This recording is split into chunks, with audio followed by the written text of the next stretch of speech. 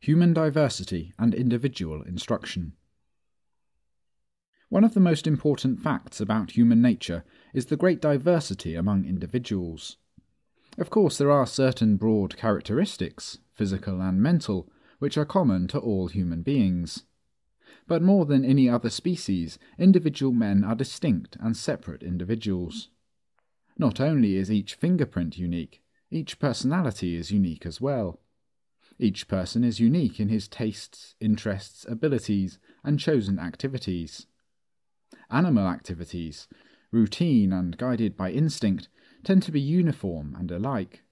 But human individuals, despite similarities in ends and values, despite mutual influences, tend to express the unique imprint of the individual's own personality. The development of individual variety tends to be both the cause and the effect of the progress of civilization. As civilization progresses, there is more opportunity for the development of a person's reasoning and tastes in a growing variety of fields. And from such opportunities come the advancement of knowledge and progress, which in turn add to the society's civilization. Furthermore, it is the variety of individual interests and talents that permits the growth of specialization and division of labour on which civilized economies depend. As the Reverend George Harris expressed it, savagery is uniformity. The principal distinctions are sex, age, size, and strength. Savages think alike, or not at all, and converse therefore in monosyllables. There is scarcely any variety, only a horde of men, women, and children. The next higher stage, which is called barbarism, is marked by increased variety of functions. There is some division of labour, some interchange of thought, better leadership, more intellectual and aesthetic cultivation. The highest stage, which is called civilization, shows the greatest degree of specialization. Distinct functions become more numerous. Mechanical, commercial, educational, scientific, political, and artistic occupations multiply. The rudimentary societies are characterized by the likeness of equality. The developed societies are marked by the unlikeness of inequality or variety. As we go down, monotony. As we go up, variety. As we go down, persons are more alike. As we go up, persons are more unlike.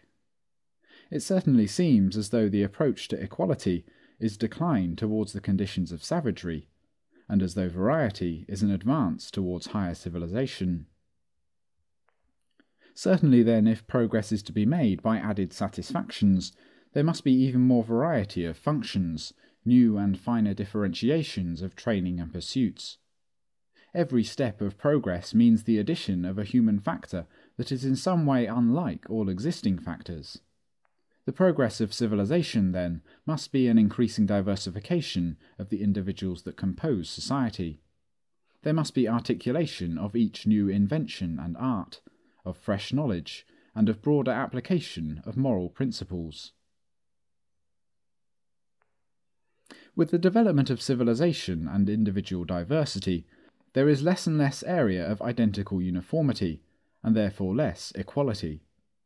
Only robots on the assembly line or blades of grass can be considered as completely equal, as being identical with respect to all of their attributes. The fewer attributes that two organisms have in common, the less they are equal, and the more they are unequal. Civilized human beings, therefore, are unequal in most of their personalities. This fact of inequality, in tastes and in ability and character, is not necessarily an invidious distinction. It simply reflects the scope of human diversity. It is evident that the common enthusiasm for equality is, in the fundamental sense, anti-human. It tends to repress the flowering of individual personality and diversity, and civilization itself. It is a drive towards savage uniformity. Since abilities and interests are naturally diverse, a drive toward making people equal in all or most respects is necessarily a levelling downward.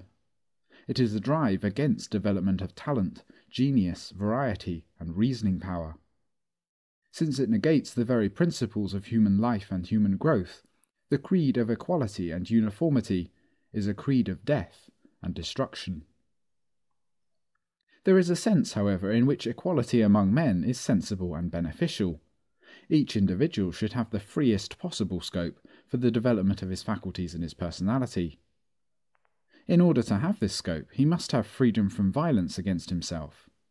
Violence can only repress and destroy human growth and endeavour, and neither can reason and creativity function under an atmosphere of coercion.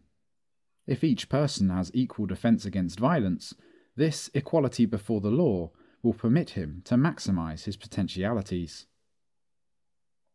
Since each person is a unique individual, it is clear that the best type of formal instruction is that type which is suited to his own particular individuality.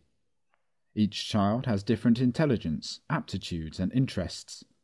Therefore, the best choice of pace, timing, variety, and manner of the courses of instruction will differ widely from one child to another. One child is best suited, in interests and ability, for an intensive course in arithmetic 3 times a week, followed 6 months later by a similar course in reading. Another may require a brief period of several courses. A third may need a lengthy period of instruction in reading, etc. Given the formal, systematic courses of instruction, there is an infinite variety of pace and combination which may be most suitable for any particular child. It is obvious, therefore, that the best type of instruction is individual instruction.